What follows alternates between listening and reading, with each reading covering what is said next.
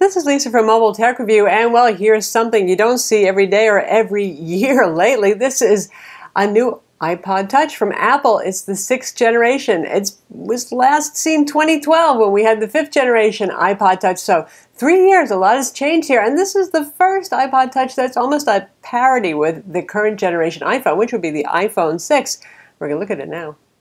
So here it is, a new iPod Touch. It's been a while, hasn't it? And this is actually a very good update. We got the same A8 CPU inside. Clock's a little bit slower, 1.12 gigahertz, but you still get about 80% of the performance there that you do according to benchmarks like Geekbench 3, and actually on some graphics benchmarks it's about the equal of the iPhone. So that's pretty nice for you gamers, and I think a strong segment of folks are buying this just for the healthy library of iOS games to play on it.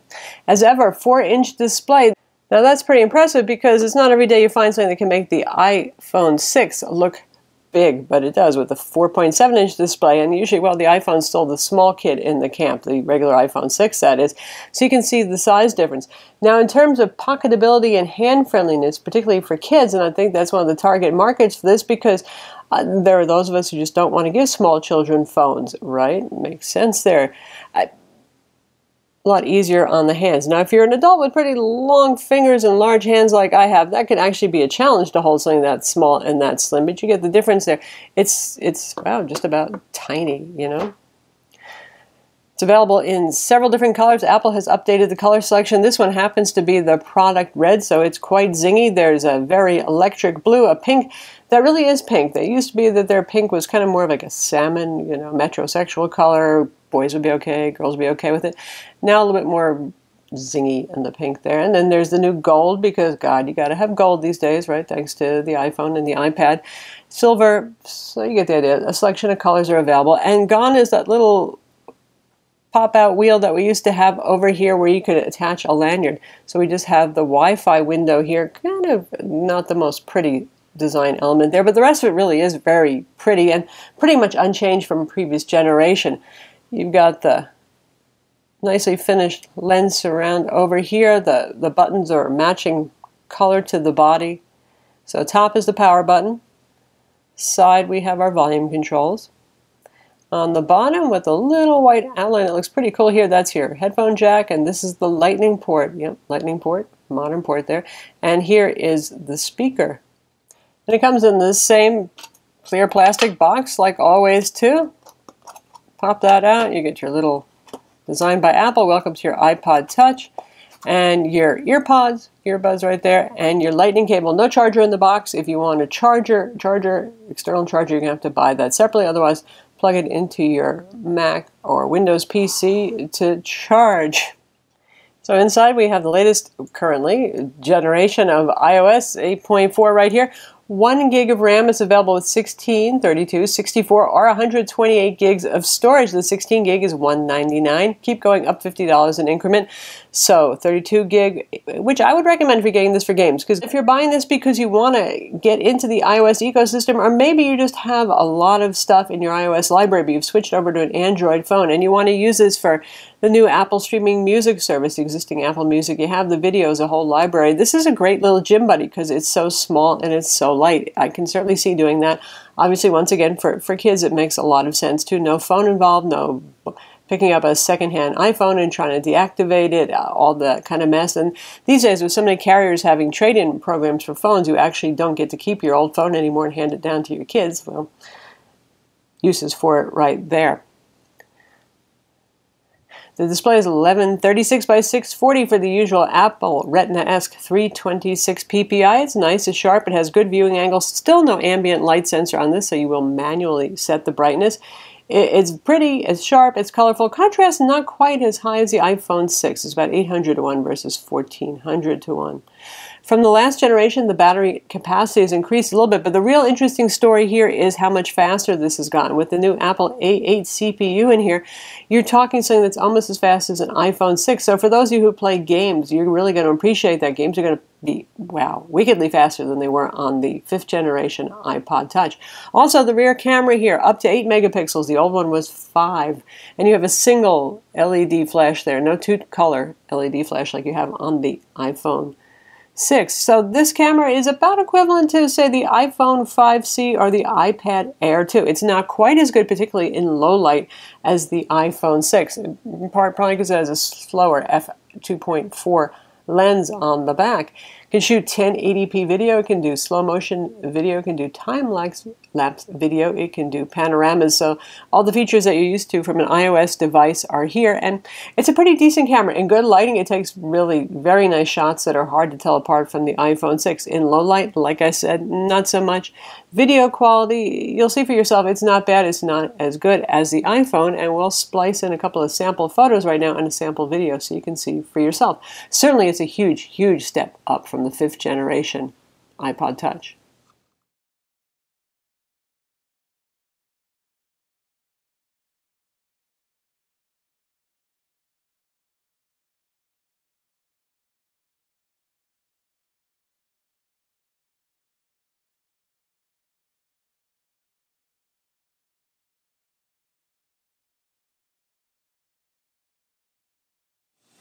Here's 1080p video from the 6th generation iPod Touch.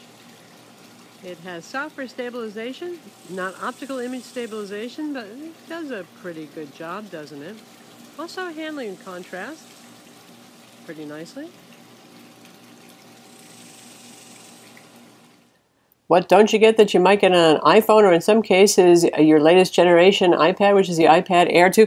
Touch ID. This is just a regular home button. It is not a fingerprint scanner. It doesn't work with the Apple Watch. That's this thing right over here. You still need an iPhone for that, not an iPod Touch, not an iPad. So yeah, if you were thinking it would be the perfect companion for your new Apple Watch, no, you do need an iPhone for that. Doesn't have a GPS. It does location by Wi-Fi triangulation. It does have dual band Wi-Fi 802.11ac, so that's the latest spec for Wi-Fi, also an improvement over the iPod Touch 5th Gen, and Bluetooth 4.1. So how does it do on benchmarks? This is Geekbench 3, and well, those numbers are wildly impressive if you have an older generation iPod Touch, more than twice as fast. How does this compare to the iPhone 6? The iPhone 6 scored 1623 single core and 2908 multi-core. So you can see there is a difference in the Geekbench 3, which is a more general processor test. Now, for SunSpider, which is a JavaScript test where lower numbers are better, it scored 432, which makes it faster than many smartphones on the market, but not quite as fast as the iPhone 6, which scored 337.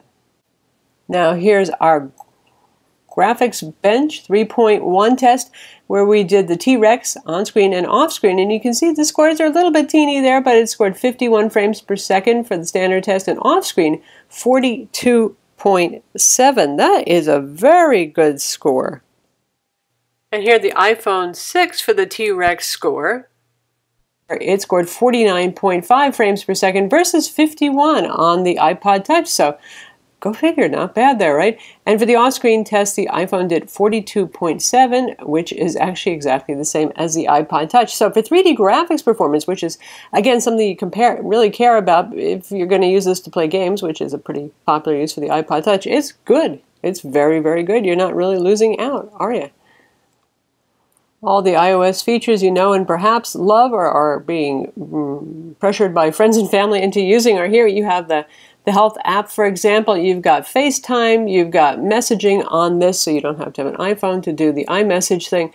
Apple's Photos, all of the stuff, the App Store, of course, iTunes Store, and the music feature too, and iBooks, and all the usual stuff that you can do with your iPhone. Here it is, except for making phone calls over cellular network you've got on your iPod Touch. So next we're going to check out some games, because I bet you folks are interested in that. So first we'll test out Asphalt 8, a very graphically pleasing and demanding 3D racing game.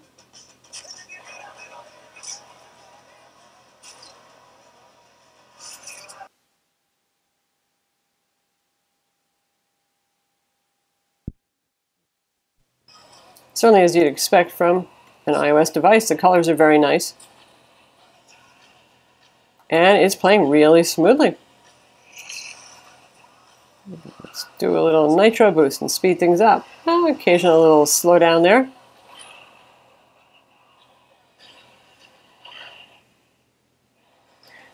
Pretty easy to accidentally cover that bottom speaker.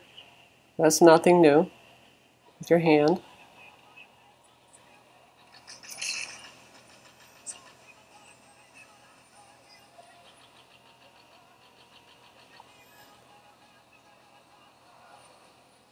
Overall, it plays very nicely and smoothly, and it's easy to control. That's Asphalt 8 on the iPod Touch 6th generation. Alright, now we're trying out Nova 3, another demanding game. This one is obviously a shooter.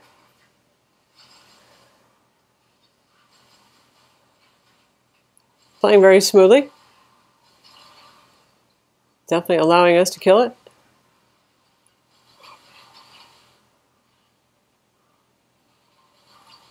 So as a gaming device, iPod Touch, definitely there's a strong point right there. Really nice, sharp, albeit not that big, 4-inch display, good performance in games. Decent speaker too, and of course you can use headphones with this and you're going to get a lot better audio quality out with headphones, not just for gaming, but for music obviously, or if you're watching movies. So how about battery life? Wouldn't it be interesting if Apple, instead of making this wafer thin, decided to actually put a bigger battery? That would be pretty neat. Well, they haven't done that. They've increased the capacity, a couple hundred milliamps. Really, that's just to power the A8 CPU. So you're looking at about the same runtimes as the last generation, which is about 40 hours of music playback time or 8 hours of video playback time. In real life usage, it sits somewhere between the iPad mini latest generation and the iPad Air 2. So if you're playing games, obviously the battery is going to go down a lot quicker. If you're using it as a music player or watching videos or just for everyday messaging, web browsing, all that sort of thing, it's going to last you longer. Battery life is decent, in other words. It's not, oh my god, exceptional, but it's really not terrible either. So there it is, the latest generation iPod Touch. And you know, I'm not going to say why does this thing exist, because obviously there's a reason why it exists, or Apple wouldn't be making it. They're not a stupid company.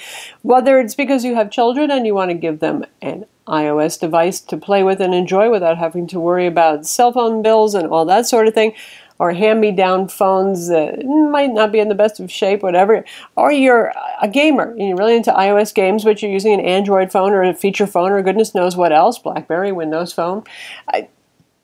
This is the fastest iPod Touch yet, and it's just about as fast as an iPhone 6, which is unusual for iPods, where they really lag behind often. You got Apple Music on board, you've got FaceTime, you've got iMessages, you've got everything there except for cellular phone calls. Of course, you can use it for VoIP calls, so there's that. Over Wi-Fi, you can do things like FaceTime, for example.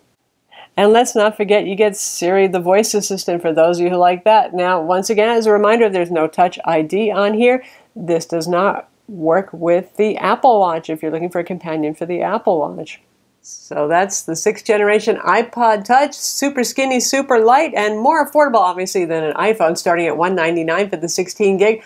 Available in a lot of zingy colors. We got product red here, like I said. You got gold, you got blue, you have seriously flaming pink, silver, you know, several colors to choose. And I know some of you are wondering why this product even exists. Well, hopefully now you have an idea. Some of the folks who might have a use for this. And if you're looking to jump into iOS and you don't want to deal with the phone contract or picking up a used iPhone and making sure that it's been properly deactivated and all that sort of thing, it's a cheap, easy way to get into it for Apple Music, and obviously for playing games and stuff. It's pretty good too. I'm Lisa from Mobile Tech Review. Be sure to visit mobiletechreview.com for our written review and subscribe to our YouTube channel.